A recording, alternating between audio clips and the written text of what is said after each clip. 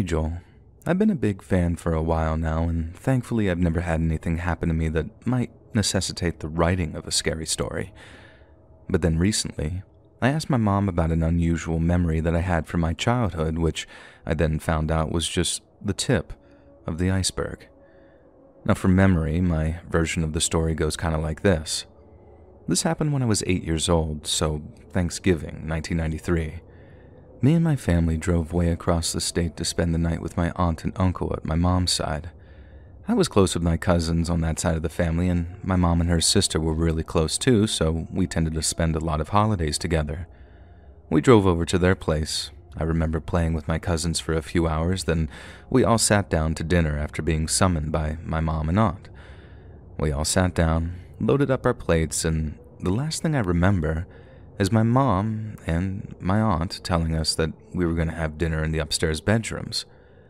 I have this distinct recollection of not wanting to eat my food upstairs, but then my mom said, "Anyone who eats their turkey upstairs gets to watch the Mighty Ducks on the big TV in the mommy and daddy bedroom, okay?"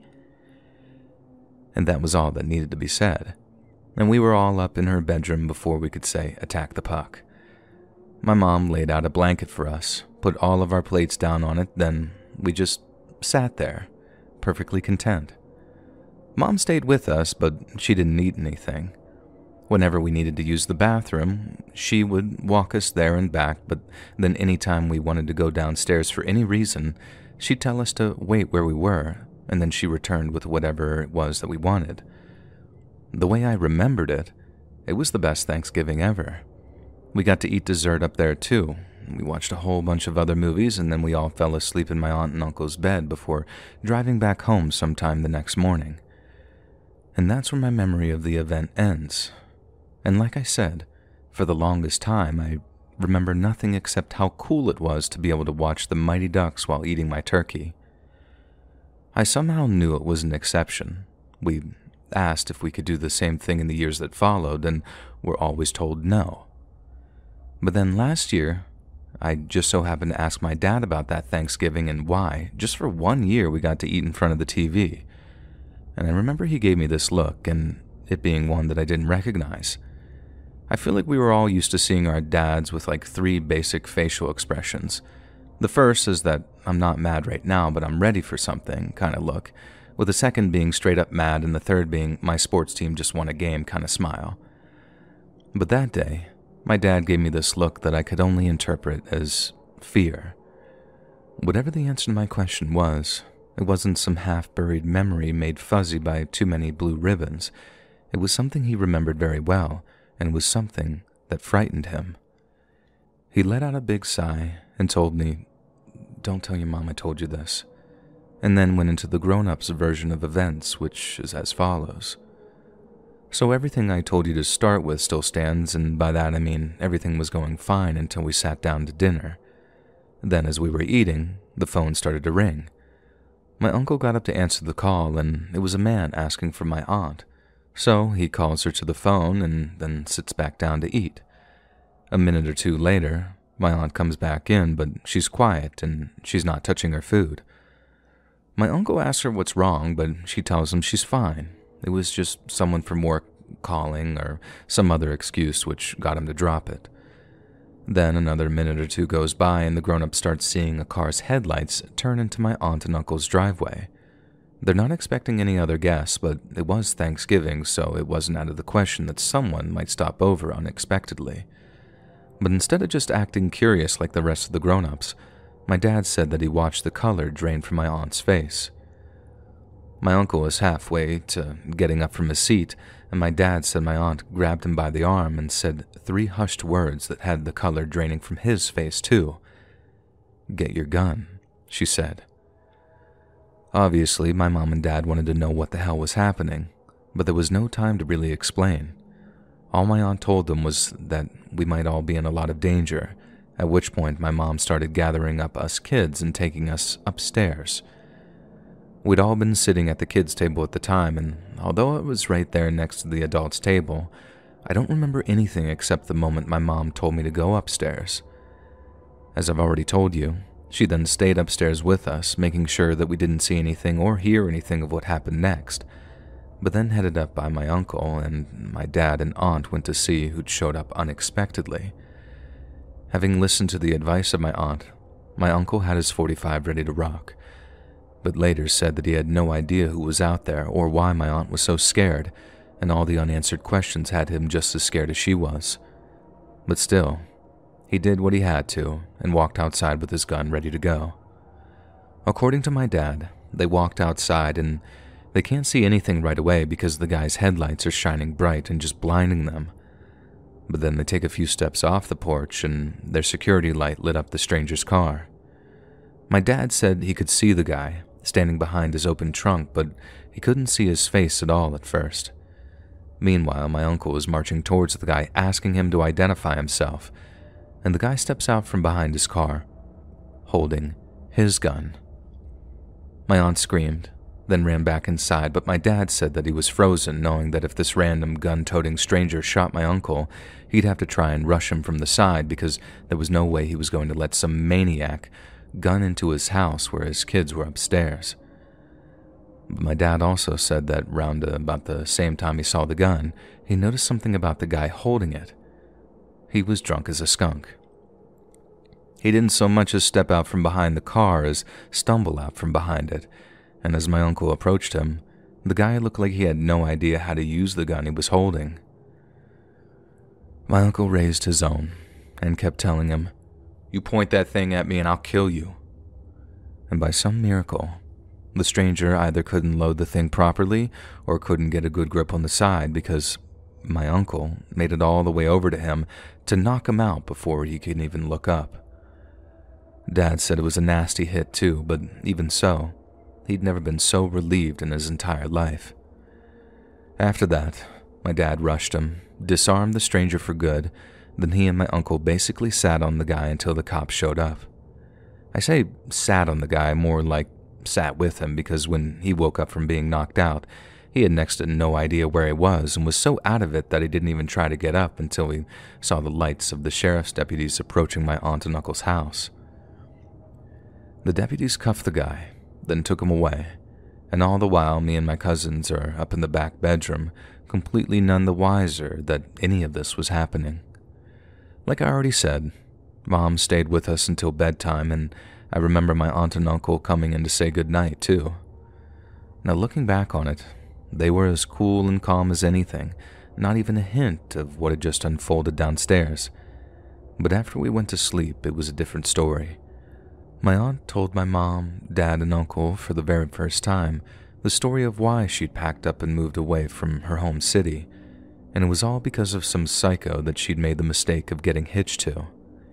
He didn't hit her, he wasn't a violent man, which made sense after the sorry display that he made with the pistol, but he found other ways to make her life absolutely terrible. At first, she didn't need to work because he could take care of her, and she didn't need her own checking accounts because why would she? My aunt was too naive to realize that, when her ex-husband turned bad, not having her own money would mean that she was basically stranded. Her ex took the phone out of the house, threw all the food out one at a time, then left her alone for a night, and she had to beg on the street for the payphone money to call my grandma to come rescue her. She was so ashamed of having gotten into that situation, of having been so stupid as she put it, that she swore my grandma to secrecy, and it was a secret that she took to her grave with her. And sometime after, my aunt moved to Chicago to be closer to my sister, met my uncle, and the rest is history. She thought that she'd left that whole sad chapter of her life behind, and after 10 years of not hearing from him, she had no idea if her ex was dead or alive. Not until he showed up at her house early on that Thanksgiving evening with a gun and 2 gallons of gas in his trunk to burn the house down after he'd shot us all. At least, that was his plan. The guy ended up going to prison, not for as long as anyone would have liked him to, but if he steps foot back in the town my aunt and uncle live in, not Chicago by the way, then he'll go straight back to prison, no questions asked. Obviously, 30 years have gone by, and my parents and aunt are all in their 70s by now. That means that her ex is going to be around that age too, and hopefully he's somehow found a way to make peace with the whole thing, and he's not going to try and reach out again. But that's the thing that actually frightens me about this whole story. It's not actually over yet. Everyone just kind of assumes that he's not going to show up again, mostly on account of how old he'll be. But from where I'm standing, it looks a lot more like hope than assumption. They're all just hoping this guy isn't going to show up again, and the idea that there's some impending family tragedy on the horizon, it makes me feel like there's a blade hanging over my neck, just waiting to drop at any time. I'm scared what my aunt went through twice will only really ever be over when her ex is dead. At least I hope so, because God knows I don't want it to end with anyone else dying except him.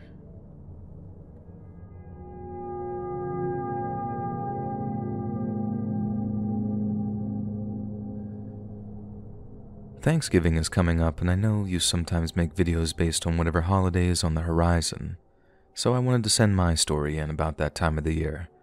You see, I had a great childhood. I know that in the age of people wearing their traumas on their sleeve, that's not a very cool thing to admit, but it's true. I don't have any issues with my mom or dad, who are still together after 40+ years of marriage. Neither was I bullied at school. And unlike my two best friends growing up who had liver problems and diabetes, respectively, I never had any chronic medical issues to deal with. And I used to think that I was lucky. Everyone seemed to have some messed up thing going on in their family, be it a divorce, a sibling or parent with drug or alcohol problems, anything that meant that they were broody and world-weary by the time we hit high school. But I didn't, and on top of that, I couldn't exactly see anything on the horizon either. But during Thanksgiving of 2005, when I was 15 years old, I found out that everything in my family wasn't exactly perfect either. So, I have an uncle that's almost 20 years younger than my dad. Dad was an only child all through his teenage years, then one day, he got the news that his little brother was on the way. My grandparents always said my uncle was an unexpected blessing, which I guess means he was an accident.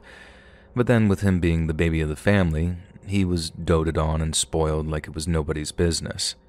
And this ended up with my dad and uncle being worlds apart in terms of age, but also worlds apart in terms of personality too. My dad spent a few years in the Marine Corps, and he wasn't like Jocko or anything like that, but it definitely stuck with him. Whereas my uncle was a struggling musician, then a struggling artist, and then a struggling writer, all because my grandparents blew so much hot air up his butt that he thought that ambition could just trump talent. I always thought he was a cool guy, and I could never understand why my dad gave him such a hard time.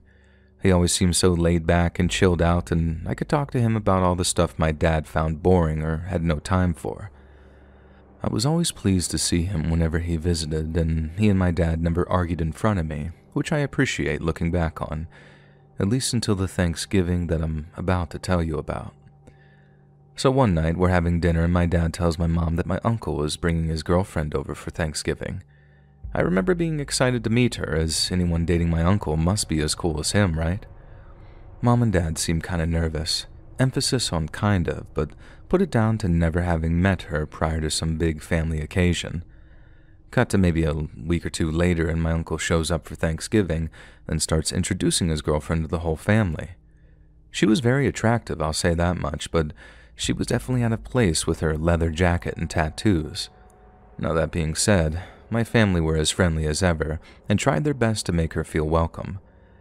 Dad made a toast, we ate dinner, then everyone kinda went their separate ways to do the after-dinner stuff. The men went to watch sports highlights, the women had coffee around the breakfast nook in the kitchen, and the younger kids played among themselves. But me, I went upstairs to my bedroom to play video games. I can't remember how long I played for, but it was mid-evening when I went downstairs to grab a soda, so maybe like 7:30 to 8 o'clock or something. I walked downstairs into the kitchen, and right by our refrigerator was the door to the garage. I opened up the fridge, grabbed a soda, then after I closed it and started walking out of the kitchen, I heard something coming from the garage. To my knowledge, everyone is either sitting around the TV or playing bridge in the dining room. There's no one left in the kitchen, and there definitely shouldn't have been anyone in the garage, so obviously the question was, who was in there, and why? It could have easily been maybe a raccoon, I guess, but my biggest fear, the one that had me reaching for the door to take a peek outside, was the idea that someone had broken into our garage, the same garage that had direct access to a house full of totally unsuspecting people, and myself. I remember reaching for the door handle, real slow, then pulling it open real fast and then just scanning the interior. Something caught my eye right away. It was my uncle's girlfriend. Her eyes just looked wrong. There was blood coming out of her nose and mouth, and at first I thought my uncle was trying to help her, but then right there with me watching, he hits her. And he hit her so hard that her head just jerked back in this weird ragdoll kind of way that I can still remember clear as day even all these years later. And the second he did, I slammed the door closed and ran into the TV room and managed to get the attention of everyone there by just pointing towards the kitchen and saying, "Uncle Tony, in the garage."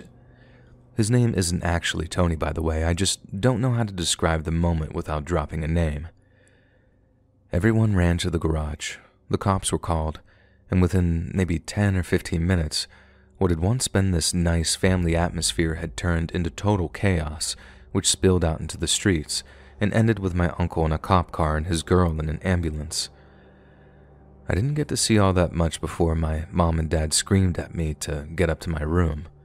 They were so angry that I thought that they were mad at me for a while, and afterwards, they explained something to me that I don't think childless people are even capable of conceiving. So much of what a parent does bears no other purpose than to protect their children. Sometimes a parent can come across as a total jerk, just a soulless, joyless husk that wants nothing more than to suck all the happiness out of their kid's life.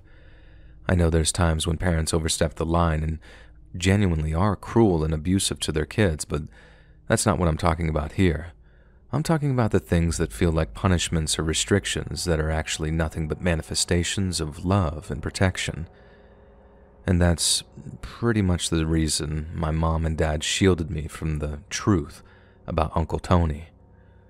They didn't want to cut him off or have me resenting them for not allowing us to have a relationship, so they went about this difficult balancing act of allowing him to visit me without filling my head about stuff that he was doing in his life. Stuff like doing drugs, committing petty financial crimes, stealing from grandparents, and, as I saw with my own eyes, being a complete piece of human garbage, and how he chose to treat the women in his life. Which reminds me, like I said, Uncle Tony, again, not his real name, got picked up by the cops after my dad and some neighbors basically beat the crap out of him and pinned him down in our driveway at that time. But his girlfriend, she had to stay in the hospital overnight. My uncle had beaten her pretty bad, and I think the doctors were scared that she had a concussion, but all she had was a broken nose and a busted lip, I guess. Mom and Dad paid her hospital bills, and Mom went to visit with her sometime after, I'm guessing to ask about her pressing charges. And to this day, I still don't know for sure if my mom went over to talk her into it. She's always claimed that all she said was something like, "We'll support you no matter what your decision is," and that the girl went ahead and pressed charges all of her own free will. I'm not saying that's impossible, but I've heard way too many stories about battered wives and girlfriends being too afraid to talk to the cops for years before they suddenly snap and decide to do something themselves. And maybe that was the case with my uncle and his girl. Or maybe my mom knew that unless someone stepped in and encouraged her to do the right thing, the same pattern of misery and violence would just go on until someone either died or got sent to jail. Just to be clear, that's entirely speculation on my part, and I guess I'll take my mom's word for it that she didn't intervene or interfere. But either way, it went to court, and my uncle pled no contest, seeing as there were a ton of witnesses against him, and he ended up doing 3 years of a 6-year sentence, at which point my parents totally cut him off.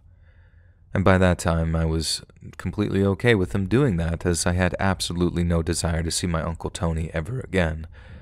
Now I know it might sound kind of messed up, but for the first few days after it happened, I wasn't angry or horrified or appalled at what my uncle did. I was heartbroken.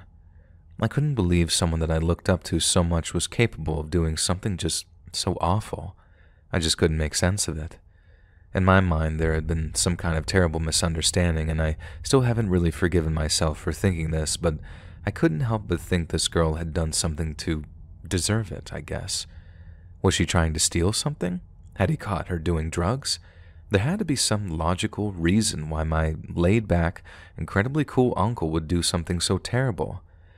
Spoilers, but there wasn't a reason. At least nothing that could possibly justify putting his hands on her in the way that he did. And I had to hear the whole thing from my mom, following her visit to the still recovering and now ex-girlfriend, to really understand what had happened. One of the things I wonder in the days after was why his girl hadn't screamed. If they were having a fight or whatever, then how had it gone from near silence to physical violence without any kind of escalation in volume? That was just one of the reasons why I very naively thought that there must have been something more to the story, right up until my mom told me the following. She hadn't asked my uncle's ex the same question, not directly anyway. It just came out during my mom's retelling of her visit. My uncle's ex didn't scream when he started hitting her because she learned that if she did, he'd only hit her harder. And this did two things. Number one, it gave me an idea of just how long the abuse had been going on for, and two, it made me hate my uncle, and I mean really hate him. There was, and is, something so sickeningly sadistic about that one little detail, and once I had it in my head, there was no coming back from it. That was the uncle I didn't know I had.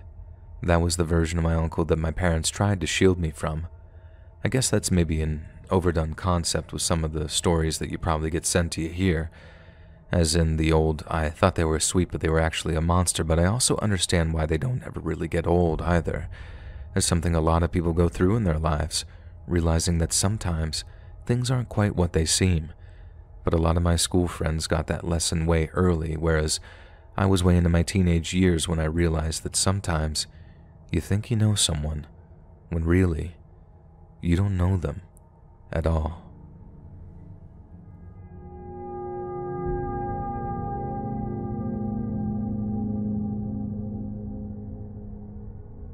This happened when I was 13, on Thanksgiving of 2011, but it feels like a while ago. You see, after dinner, I was sitting at the top of the hill not far from my house. At the base of the hill, there were trees that went along the edge of the school. Kids would often start at the top of the hill and race down, with the first to cross through the trees being the winner. A simple game made fun by putting a steep hill in the mix. Well, I was all by myself and felt like doing it anyways, so I stood up and ran down that hill as fast as my legs could go. I was the fastest kid in the world at that moment. The next thing I knew, I was on the ground looking at the sky, and it felt like someone had taken a sword to my neck. I felt it, looked at my hands, and saw blood. A lot of blood. I focused my eyes and saw it, tied between the two trees that I ran through. A fishing line, about 3 stands worth, twisted together to give it strength, and I stared at that fishing line so confused. Why? What? How? And that's when I heard them. Maybe 20 feet away, a group of what looked like 8th or 9th graders who I had seen around the school sitting on their bikes, pointing and laughing. I could hear one distinctly say, "I can't believe he didn't see it. What an idiot." I never figured out who they were, but they were the reason why I was in pain, and they were the reason why I was bleeding. I didn't know any of them. I'd never done anything to deserve anything from them, but still they'd chosen to do it, out of some pure malicious sense of boredom. I was so confused and in so much pain, but worst of all, I was scared that they weren't finished with me. I got up and ran with everything left in me down the back towards my house. I ended up tripping over the curb in front of the White Hen Pantry, which is now a 7-Eleven. I was lucky and saw some lady that helped me back up, and she dragged me inside and bought me some bandages and patched me up and told me to go home. I didn't trust anyone for a long time after that and refused to do anything without first slowly and cautiously inspecting everything before I let myself even have any fun. Almost having my head cut off truly did ruin my carefree childhood days.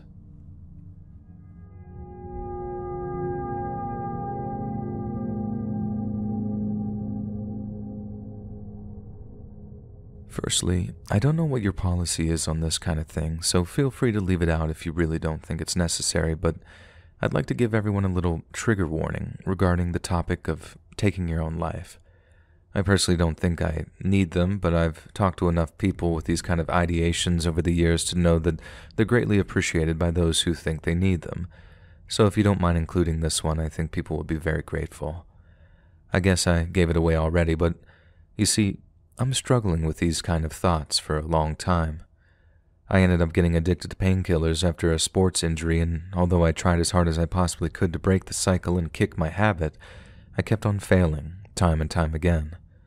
Addiction counseling just didn't seem to work for me, and once I'd picked up street drugs a few times and knew my way around, keeping me away from opiates became harder and harder. In the end, I decided that the only way out, the only true way out, was to take my own life and stop being such a burden on absolutely everyone around me. I only made one solid attempt, and I survived, and after I ended up in the hospital, my parents were informed of what I tried to do.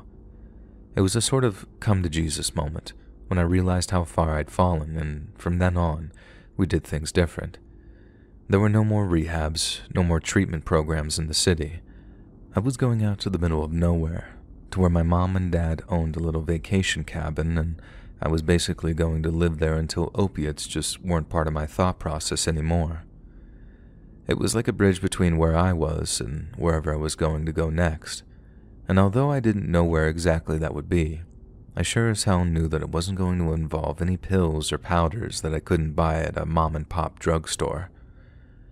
I ended up staying at that cabin for 4 months, and it was in a real sorry state that I found it too. I guess that just showed my resolve, though. Cleaning it gave me something to keep me occupied, and I guess the whole process is maybe good for the mind or something, because it definitely had this therapy-like quality to it that had an awesome effect on my peace of mind. So like I say, I made a house a home, so to speak, then ended up staying there for basically the whole of the fall, and then including Thanksgiving. I'd been there a while by that point, and I'd be lying if I said that I didn't miss my family. In fact, I was just jonesing for some company all round. So when my mom and dad suggested driving up to visit with some turkey, stuffing, and cranberry sandwiches, I was in no position to turn them down. They traveled up, and we had a nice afternoon just hanging out, and then we all went to bed at a pretty early hour before rising just as early. I made us some eggs, they packed up their things, but before they left, my parents asked if I wanted to go for a walk. It had been a while since they'd visited the cabin, so they figured that it'd be nice to just sort of reacquaint themselves with some of the old trails that we used to walk during our childhood vacations. I remember the old route because it led up to this big iron bridge that ran high above a shallow stream. Walking across it always used to freak me out as a kid because looking through the railings down into the stream gave me the willies in a big way, but the more we walked there, the less freaked out I got, and eventually it became one of my favorite spots whenever we visited the cabin. So, we got to going on our walk along those winding trails that went up and up until we reached the iron footbridge. Then when we got there, we see this other guy standing by the railings looking over the edge. There are plenty of other cabins in the area, so I just figured this guy was doing the same thing we were, taking a little walk, maybe before or after dinner, just to clear his head and digest his turkey. We didn't call out to him or anything. I guess I figured that we'd just give him a friendly nod if we made eye contact while walking across the bridge. We also weren't talking very loudly. We were just enjoying the stillness of the forest, so I guess that had us talking in library voices or something. Go figure. Anyway, my point is, this guy didn't see or hear us until we were almost right up on the bridge, and when he did, I knew something was off just from the look he gave us. He got startled and had this sort of "you caught me" expression that I found really confusing at first, but then he did what he did, and that look made a chilling amount of sense. The second after the guy saw us, he threw himself off the bridge. My mom let out this really shocked gasp, while my dad went to grab her like he was trying to protect her from something that couldn't actually do her any physical harm. Me, on the other hand, I just ran forward towards where the guy had jumped. Looking back, I don't really know what I was thinking, and to be honest, I don't really know if I was really thinking at all. I guess it was just some gut reaction to try and stop the guy from falling. But he was in free fall by the time I even stepped foot onto the bridge. He didn't do it like 1 foot up the railing, then jumped. He sort of rolled himself over, I guess to try his best to land on his head or his neck. But things didn't work out like that for him. He didn't get to go quick, and after I saw what remained of him, I've never been able to get that image out of my head. I don't want to go into too much detail and turn this into some big, gross kind of affair, but just imagine what it would be like to somehow survive a fall that breaks dozens of bones, but still has you awake and feeling everything. The image was bad, but I honestly think the noises he was making were worse. He couldn't really scream. He was trying to. He was trying with all he could to express just how much agony he felt, but for some reason, probably in some part due to the devastation his body had just endured, he couldn't actually scream. The only sound he could make was this croaking noise, like a big bullfrog, and he only made it 1 or 2 times before I ran back towards my parents to turn us back towards the cabin. Thankfully, the cell reception in the area wasn't too bad, which meant that my first 911 call connected just fine, and I was able to tell the dispatcher what had happened. A forest ranger was first on the scene, but by the time they got there, the guy lying in the shallow stream had stopped making all of his terrible noises. I honestly think that even if the ranger had been there with his medical supplies the moment the guy jumped off the bridge, there still wouldn't have been a thing that we could do for him. He was a mess, beyond saving, and I have no doubt that he died in absolute agony. I moved out of the cabin a month later, and although it wasn't the whole reason, witnessing that man take his life up near the bridge was definitely playing a part.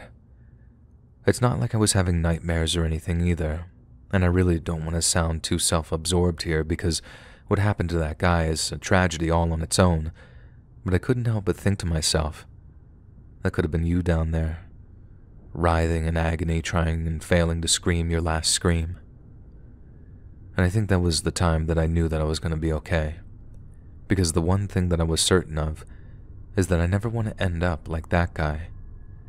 I know how it feels to be that desperate, but what I realized was that I never once considered that taking my own life would be a selfish thing to do. I thought the selfish thing was to try and carry on living, that it was cowardly to just go on living knowing that I was going to be an addict my whole life. But the truth is, choosing life is the bravest thing a person can do. Waking up, getting dressed, and going to face whatever life throws at you, that's the really difficult part. And there's personal glory in even the smallest of successes. That, and I wouldn't wish seeing a body like that on anyone, not even a dumb junkie like me, because now, I do believe people can be haunted by the dead. Not by some sort of apparition, but the ghost inside their head.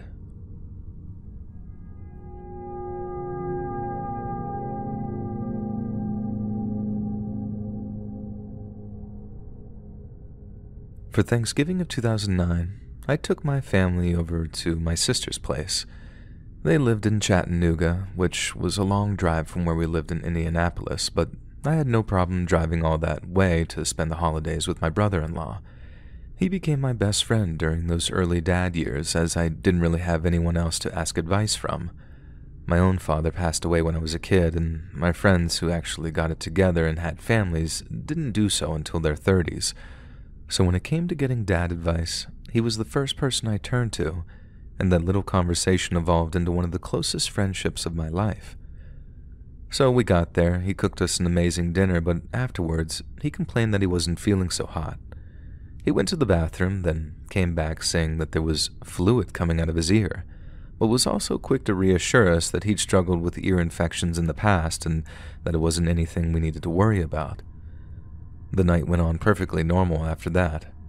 We put the kids to bed at around 9, before adult bedtime ended up being around 11:30 to midnight.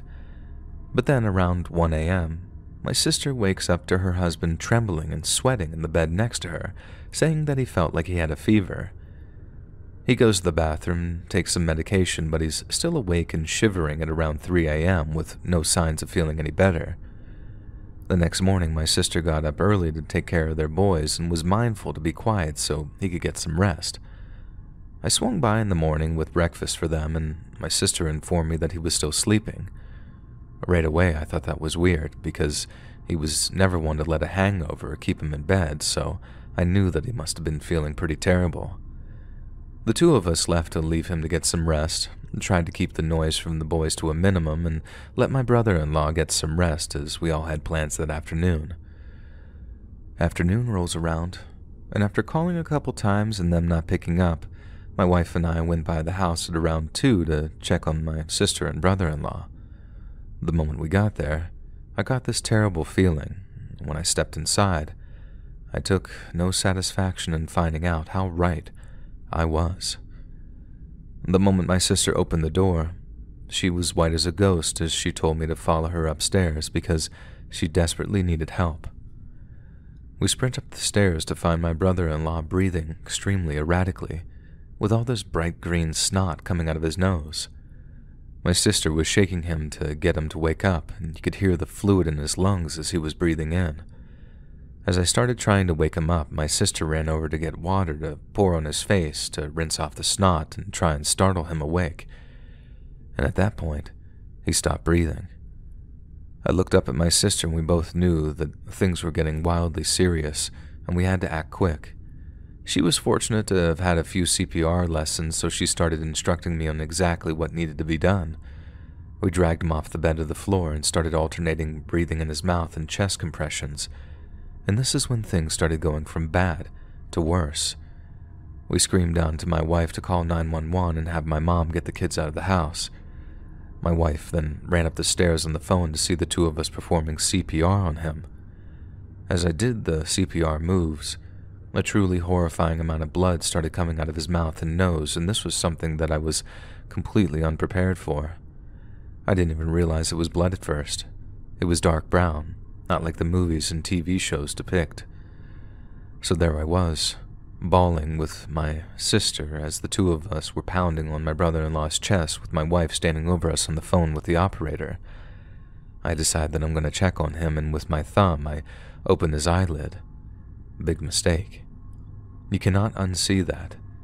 His eye didn't focus, didn't move, didn't do anything, and I pulled my hand away. As I was still performing CPR, my sister runs around the bed to get shorts on my brother-in-law before the paramedics get there, so when they take him out, he's just not completely nude. Now, another thing that I wasn't ready for, my brother-in-law's bowels evacuating as we try to get his underwear on. Seconds later, my sister is standing there cupping her hands over his stuff, crying as she's saying, "He's peeing, oh my God, he's peeing." I yell back that we're doing everything we can, and that it's going to be okay. But we both knew that things were not going to be okay. It was only a question of how bad they were about to get. The paramedics arrived, and the moment they did, we got out of the way to let them work. At this point, I was so relieved. They just needed to get him to breathe and start his heart. And this is the 21st century, right? They do this kind of thing daily, right? I thought. They started chest compressions and got him on monitors and a belt-looking thing that went around his chest and performed the compressions for them. It was a terrible thing to watch, as it contracts and sends him heaving forwards and then back down over and over. And we drape a sheet around his waist before they drag him down the stairs. I run to the bathroom because I am now very aware of the taste in my mouth. It was like I had a mouthful of pennies and vomit. I rinsed out my mouth as they got him downstairs, and I soon found myself screaming, "Get the kids outside now." My wife takes them up and gets them to the back patio. Thankfully, they didn't see him the way he was, and we ran out the door and got to the hospital. The ambulance wasn't there yet, so I waited outside.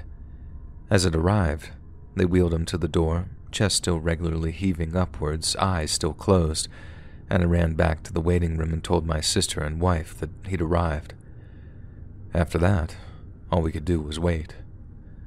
What feels like hours go by, and they pull us into a small room and the doctor comes to speak to us. The moment he asked if he could close the door, I just kind of knew. He informs us that they tried everything, but that my brother-in-law had passed away. I'm not totally sure what happened next. No tears at first, disbelief and confusion. My sister is hysterically crying, screaming that it's not supposed to be this way, they were supposed to grow old together. And I eventually lose it, and everyone was inconsolable. Things have since gotten better, though, or at least more normal. But still, I can barely believe it. The company I work for was awesome about it, and they paid for grief counseling for my sister and I. Also, between friends and family, my sister received close to $20,000 that she is putting towards the boys' college funds. And you really find out who was important in your life really quickly. I have amazing friends and family and wouldn't trade a single one for the world. We later found out that he had a nearly perfect storm of issues: infection that manifested streptococcus pneumoniae, meningitis, and he had a lung infection, ear infection, enlarged heart, and eventually septic shock. If I can give any advice to anyone that reads this, or hears this, go to the doctor if you feel even remotely sick. Within 11 hours of shivering in bed, he was dead. Don't think about how you're going to pay for it, just tough it out. Because just 1 second with those you love is more valuable than any dollar amount, and I mean any. My brother-in-law was a healthy guy, too. He worked out regularly, did jiu-jitsu, biked everywhere, cooked all of his meals from organic fruits and vegetables, did yoga, and was only 39 years young when he passed. He was a magnificent human being, an amazing martial artist, and a wonderful father, and he will be missed.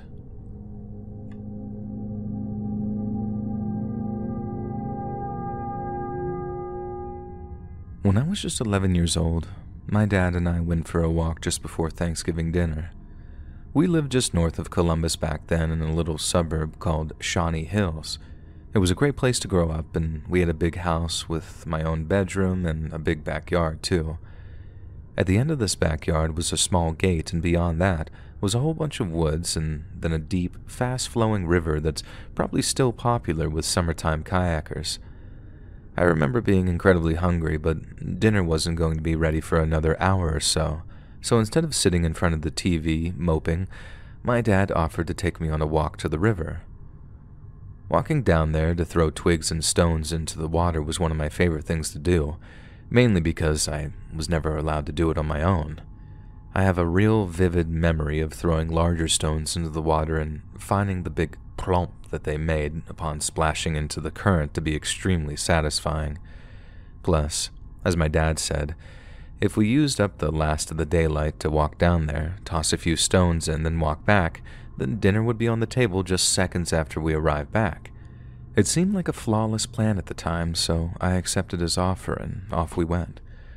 We walked all the way down to the stream, shining flashlights even though it was still half light outside. Then, when we got there, I did my usual thing of looking around for the biggest rocks possible. My dad joined in, and for the next few minutes, we're picking them up and tossing them into the river until my dad comes across one that looks particularly promising. I remember him distinctly saying, "Oh, we got a big one here." And then he took a step up onto one of the rocks at the edge of the river and kicked one of his feet against the one next to it, I guess to try and dislodge a piece that was cracked and coming away. Then, in one fluid motion, he slipped, hit the rock that he'd been standing on, then went crashing into the water. It sounds so perversely awful to think about it now, but at the time, I actually thought it was kind of funny. He slipped, and when he hit the rock on his side, he made this funny sort of sound, and then after he fell into the water, I honestly thought he'd just pull himself out right away, just like he did whenever he jumped into our swimming pool in the summer. Only problem was, he didn't. And as I walked up to the river's edge, I caught a glimpse of him floating away downstream. Recalling that moment has suddenly made this very difficult to write about, so excuse me if the quality of my writing just takes a sudden turn.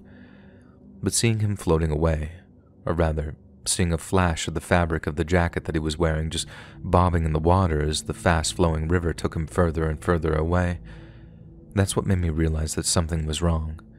And that's what had me running down the riverbank, desperately calling out his name and wondering why he wouldn't answer. The more I ran, the more I started to cry, and by the time he was truly out of sight and I couldn't run anymore, I completely fell apart. I didn't want to accept that he was gone, but at the same time, something in my gut just told me that he was dead.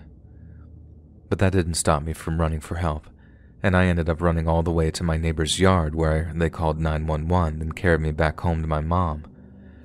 Again, the memories of what happened next are difficult to recall, not in the sense that they're hazy, but because I can still remember how painful it was. The worst part was seeing my mom and older sister hoping that, somehow, my dad had survived lying unconscious in a freezing cold river for who knows how long. I wanted to share that hope so badly, but I couldn't.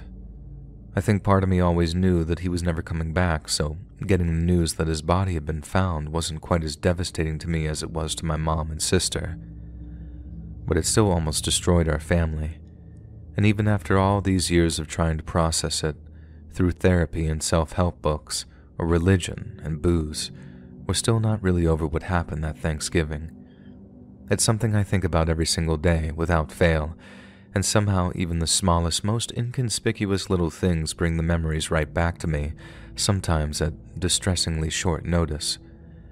I guess this isn't the kind of story you're used to receiving as a submission, and I can understand why some people might think that this is more sad or tragic than outright horrifying.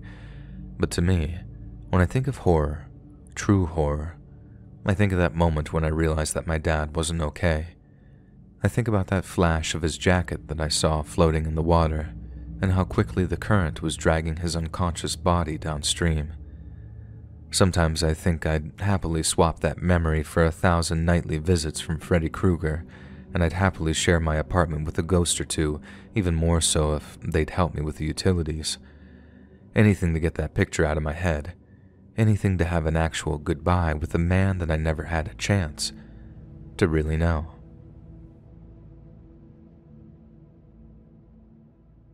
Hey friends, thanks for listening.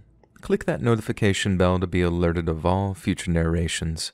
I release new videos every Monday, Wednesday, and Friday at 7 p.m. EST, and there are super fun live streams every Sunday, Tuesday, and Thursday nights. If you got a story, be sure to submit them to my subreddit, r/letsreadofficial, or send it over email and you might even hear your story featured on the next video. And if you want to support me even more, grab early access to all future narrations and bonus content over on Patreon, or click that big join button to hear about the extra perks offered for the channel.